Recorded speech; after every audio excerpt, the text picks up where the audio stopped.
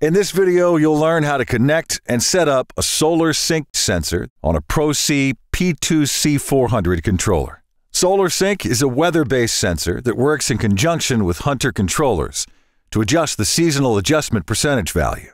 This results in shorter or longer runtimes. The solar sync sensor accomplishes this by measuring the evapotranspiration, solar radiation, and temperature at the site. It then sends these values to the controller so it can modify the station's runtimes for the day. The solar sync sensor also features a rain and freeze sensor that halts irrigation in rainy or freezing conditions. Follow along to learn how to install the solar sync sensor, program its functions, and make future adjustments. When using a solar sync sensor with the Pro-C controller, you'll notice that the solar sync programming menu is one of the dedicated dial positions on the controller. The solar sync sensor is available in the hardwired version and a wireless version. The wireless version comes with two pieces: the actual sensor, which will be mounted outside, and a wireless receiver, which will be connected to the controller. Both units come addressed from the factory for instant communication.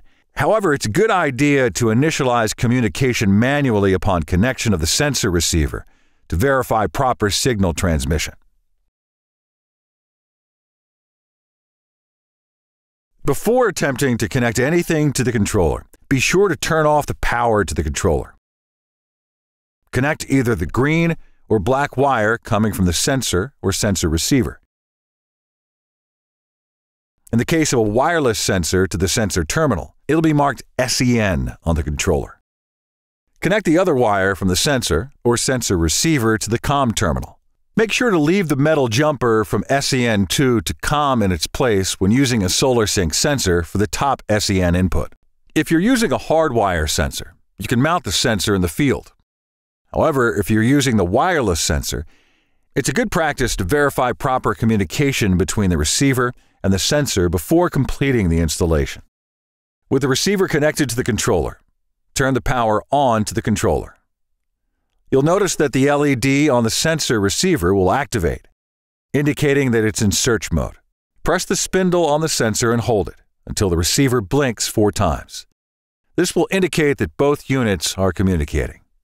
Once you've verified proper communication, you can mount the sensor. When installing the sensor, the location you choose is crucial for achieving optimal performance of the solar sync sensor. It needs to be placed in an area where it can receive full sun and rainfall without getting wet from sprinkler spray. Once the sensor is properly installed and connected, you can test the rain and freeze functions without having to pour water over the sensor. To do this, turn on a program by pressing and holding the right arrow button.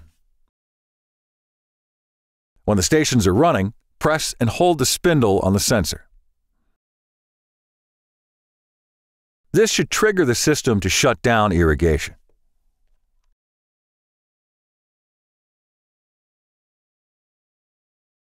After ensuring proper sensor operation, it's time to program station run times, as well as the solar sync function on the controller. When using your Pro-C controller with a solar sync sensor, it's crucial that the station runtimes are programmed for the hottest month of the year, and that the seasonal adjustment value is set to 100%. Turning the dial to the solar sync position enables the sensor function. At this point, you'll notice 2 numbers on the screen. One that represents the region number, and another that represents the water adjustment. To choose the region, you'll need to consult the table included in the Solar Sync Sensor Owner's Manual to determine which region best represents your area. There are 3 ways to choose the region. The first and most reliable method is based on the average evapotranspiration, or ET rate, for the hottest month of the year in your area. You should be able to find this information on the internet. The second method is based on the average temperature for the hottest month of the year in your area. The third method is based on a general description of the area where you live. Choose your region using the plus or minus button. The next number you'll see is the water adjustment valve. This is a 1 to 10 scale that allows you to fine-tune your system in case it's under or over watering. During installation, it's recommended that you leave this number set at 5 and adjust it as needed later.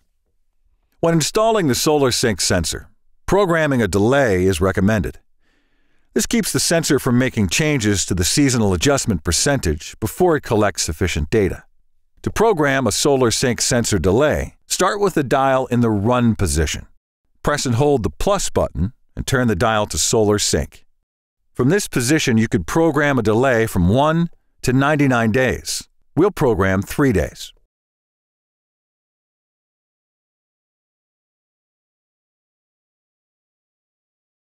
Once the delay period elapses, the solar sync sensor will start making adjustments to the seasonal adjustment values.